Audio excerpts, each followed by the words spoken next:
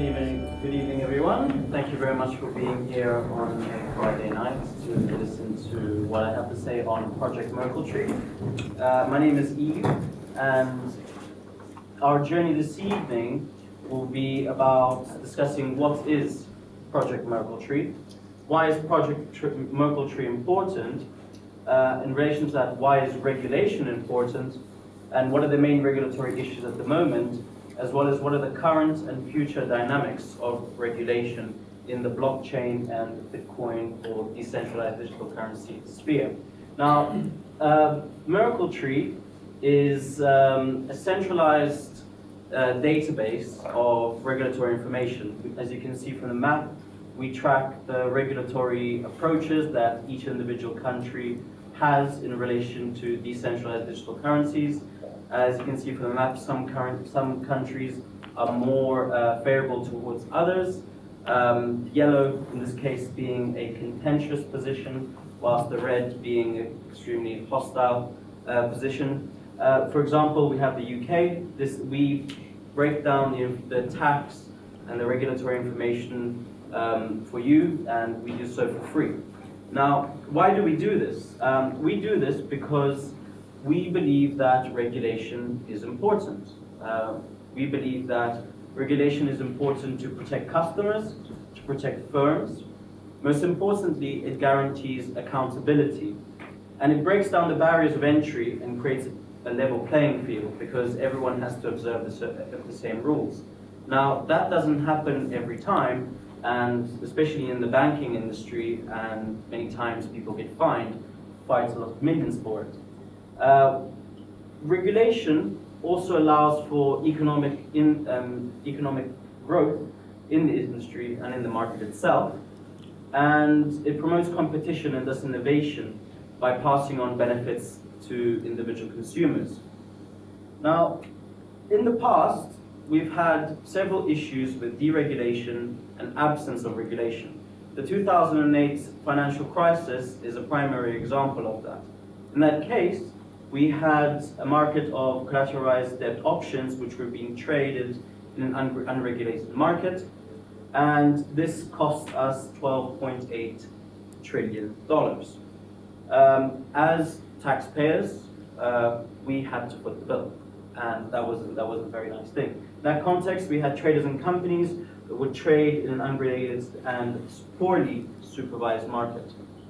Now, in the Bitcoin and blockchain sphere, the main issues that we have are, for example, illegal goods and services trading, for example, Silk Road, classic example, fraud.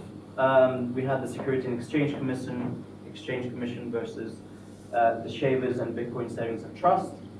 We have very big problems when it comes to insider trading and market manipulation, such as the pump and dumps, as well as tax evasion. Now, these issues cost a lot of money. Up until now, they've cost us between $800 million to $1.2 billion in consumer losses. That is our money which is being lost, because at the moment we are not protected.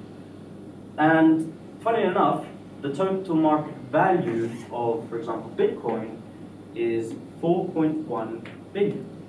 This means that $1 spent out of every 4 will be lost, statistically.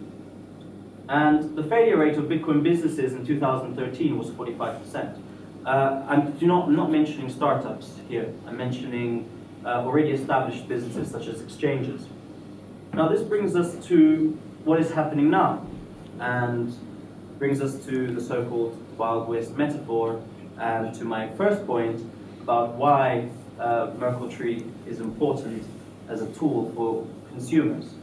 Now, in this metaphor, we have original cryptocurrency users, new cryptocurrency businesses, banks, and mainstream users, Ponzi schemers and petty criminals, and government regulators and institutions.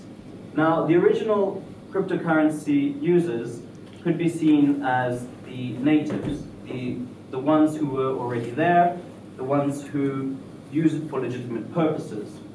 And along come the so-called settlers, the ones who want to make the most of this new fertile blockchain space. But they can't do so until the outlaws haven't been moved on. So our Ponzi schemers and petty criminals, and so they call along the cavalry.